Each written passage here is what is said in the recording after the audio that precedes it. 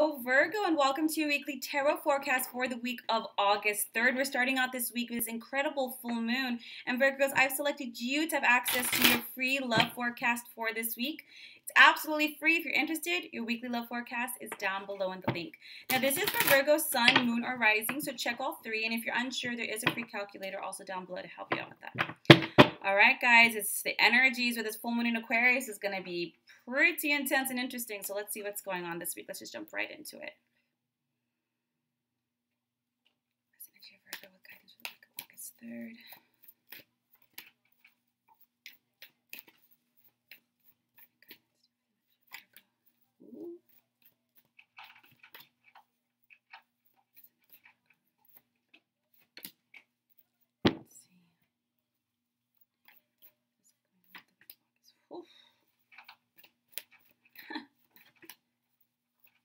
And then a theme for the week. All right, guys, let's do this. We have new beginnings, the moon, Knight of Cups, the Epiphany card, the Death card, the High Priestess, the Seven of Wands, the Two of Wands, and the theme is solutions, and the Knight of Wands. Let's jump into this, Virgo. This has so much to do with opening up new vistas in your life. When you have the new beginnings card, yes, it's about new beginnings, but it's not just about that. It's about forgiving and releasing the past and facing fears in order to move forward with your life this week. These are things, the decisions that you're going to be making, the changes that you're going to be making, the things that you're going to be starting to have this whole new path. This is great for you. And they're saying do it with a full heart. When you have the moon on top of it, of course you're nervous. Of course you're scared. There's a lot of things in there. What if I fail? What if it doesn't work out? What if I try this and it turns out worse? We'll always have that. It's just human nature to some degree. But this new beginning with the Knight of Cups is saying, look at the solution to creating this new life, starting out this new life. This can be starting a new career path. This can be starting a new kinds of relationship. This can be buying a home, moving states or countries. You guys are starting a whole new path in life because the direction is calling for it. It's not just like, oh, I need newness. No, it's like, I've gone through a cycle in my life. I've learned, I've grown, and now I'm ready for something different, for something new so that I can expand and keep growing. And let me tell you, whenever we do that, of course, we're nervous. The moon is not just about our fears, our deep subconscious fears, but the things that are unknown. And of course, when we start out, we're not going to know all the answers. And the universe is saying that's perfectly fine. You're not supposed to. No one is. What matters is that you're doing it with the right heart, with the right intentions. So Virgo, whether you're starting a new job, whether you're changing careers, whether you're getting back out there dating or investing financially in something or making big moves, what matters is that it feels good here. It's okay if you have fear. That's normal. But are we doing it because we're passionate about it, because it's deep for us? It means something to us. The Knight of Cups is dramatic, and it comes in, and knights always come in and kind of, save the day, or they come in with a lot of passion and verve. But the Knight of Cups does it with a full heart. You're doing this because you love yourself, you love others. You're doing this because your emotional well-being, because it really matters to you, Virgo. So do it. This Aquarius full moon, and with Uranus playing a part too, is a lot of radical changes, like boom, boom, boom, done with this, doing this, bam, bam, bam. You're going to see in the coming weeks. Now, and then you have it with the Epiphany card. Honestly, doing this is, when we learn lessons, it first is the experience, then it's cognitive. We can put, one and one together, and then recognizing what this is, and now walking the lesson. And the Epiphany card is like, this is the card of the spiritual teacher. Virgo, by doing these things, not only is it good for you, but you're an example for others. You lead the way for others.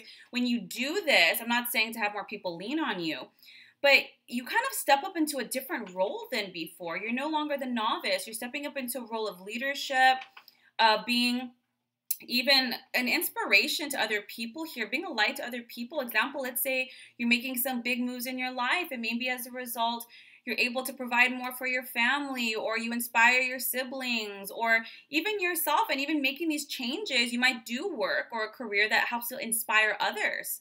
Maybe you're writing that book, you're making some kind of move here. This is a good thing. We have the Death card with the High Priestess. I'm going to pull a clarity card here just to see what's going on. The Queen of Swords and the Eight of Wands. The Death card, people are like, ooh, it's about new beginnings. People think of endings, but it's new beginnings. And when you have the High Priestess, this is divinely guided. So you're feeling it inside here. So if you're looking for that clarity and that peace, go within. Because the universe is giving you a lot of signs, synchronicities. you think, oh, well, when this happens, then I'll do it. I'm not sure about that. And then the solution comes.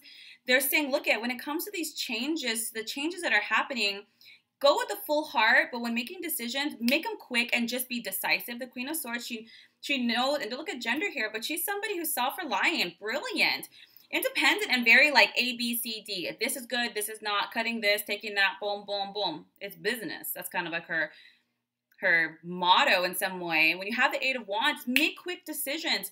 Don't make crappy decisions. Make quick decisions, because the choice isn't about, you know, oh, the little details. It's more emotional. Like, I'm afraid, and the universe is saying, look at, if this is where you want to be in a year, it only stands to reason that you have to do these steps. So do it. Just be logical as you're making these choices. We have the Seven of Wands and the Two of Wands. You're going to have to claim your personal power here. And because with Two of Wands too is agreements.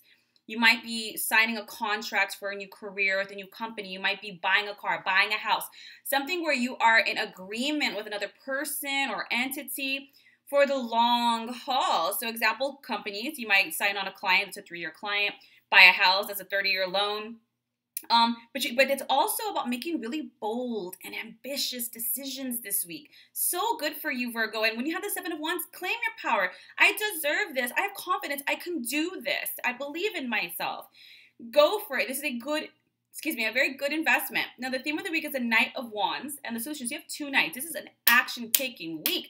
New beginnings. And the solutions card is like the Knight of Wands is, you are passionate about this. You're excited about this. Go for it. The Knight of Wands is like, hey, when I get to that bridge, I'll cross it. Very courageous, very brave. And it's wonderful because you take action because you know instinctively it's the right thing to do. And the solutions card is like, hey, this is going to be successful because you were objective. You were logical. You know, you saw the middle ground. You recognized this, and that. And you approached it from a perspective that was very objective so that you can weigh the pros and cons and move forward. This is going to be good. There might be a little patience necessary because the energy, when there's nights, you have this energy, you kind of just want to do it. Should I do it? Boom, boom, boom, you know, which is not bad. We kind of need this to propel us with a lot of the changes that we're going to be going through collectively.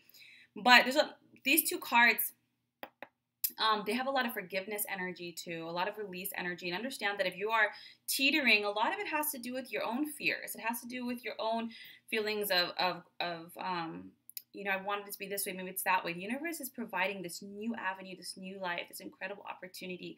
So approach it logically with a full heart. Know it's right. Trust your gut. Go for it, Virgo. That was your time. It's an open window. Take it. I hope this serves you. Your love reading is down below. If you'd like a more in-depth tarot session, a soul reading, a healing session, that's also down below, Virgos. Otherwise, I will see you next week for next week's readings.